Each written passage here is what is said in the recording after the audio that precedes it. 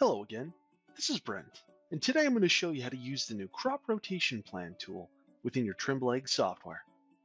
For those of you existing users, the Crop Rotation Plan tool is a new and improved version of what you know as the Crop Planner. So let's jump in. We're going to start by going over some of the features in the top toolbar. On the left side of the screen, we have the Filter By dropdown. This allows you to adjust how you view your crop rotation details, whether it's by field, crop type, crop season, planting status, or harvest status. Just select the desired filtered option, check off your filter criteria, and click Filter. A snapshot of the active filter can be seen right here at the top of the screen. If you'd like to clear the filter that you've just set, you can just click the Clear Filter button located to the right of the filter dropdown. The Multi-Select Plan checkbox allows you to select and edit more than one field at a time. Just click the box and click the desired fields. We'll get more into how we can leverage this tool a little bit later. Just below the Multi-Select tool, we have two drop-down boxes that allow you to view up to 10 years of information in both directions of the current year. Just choose the desired number of years in the backward and forward drop-downs to define your range. Now let's take a look at how the crop rotation details are laid out. As you can see, the tool is set up in a grid view. The field names and total field sizes are defined in the first two columns. To the right of those, we have the crop years and the crop plan details. If you only see a plus symbol in the middle of a box, that means that there have been no plan made for that field for that crop season yet. To add one, you can click anywhere in the empty box to add a new crop plan for that field. A new pop-out window will allow you to enter the desired crop plan details for the field. If this is a multi-year crop, check Yes at the bottom, and then enter what year the crop cycle is in. Please note that the maximum years allowed for a multi-year crop plan is 10 years. Now let's go back to the grid. A white box with details such as crop type, target yield, and size means a plan exists for that field and you're still able to edit the details. Clicking on an existing plan allows you to do two things. First, you can edit the existing plan details. Just click the field, make the adjustments, and click Save. Now check off Replace Old Crop Details with New Info, and click Save.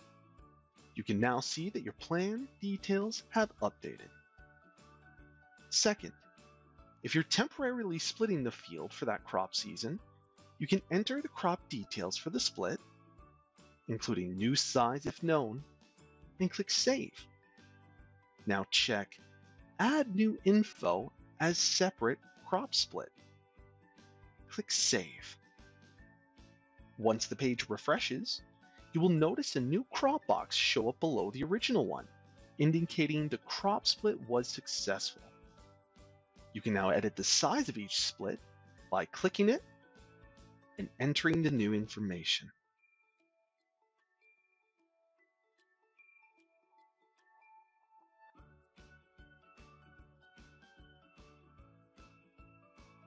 If you look just below the existing plan, there's a small bar with a plus symbol.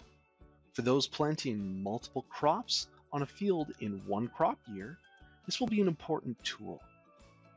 Click the plus symbol, enter the second crop plan details, select the appropriate order in the crop sequence, and click Save. You can then see the second crop plan show up beside the original. You can save up to 10 crop sequences in one season. The last thing we're going to look at in the crop rotation grid is the lock symbol that can appear in the upper left corner. If you see this symbol, it means that you've already started running a plan for that field. Having an application entered will lock the plan to avoid any unintended changes. If a mistake is made and you want to correct the plan, All you would need to do is delete the application event from the field manager, and that would unlock the plan. Please note that this action cannot be reversed once completed. We have just one more feature we're going to go over today. On the top right-hand side of the screen is the Manage drop-down button. This tool enables users to do 3 powerful things: add or edit crop plans in bulk, delete crop plans in bulk, and export a list of crop plans to a CSV file.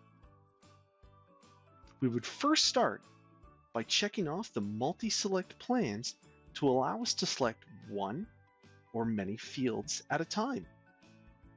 Next, you will select the fields you wish to work with. Now select the Manage option desired. If adding plans or editing plans, the remaining steps are the same as previously shown. And if downloading the CSV, the resulting file will end up wherever you save your downloads to.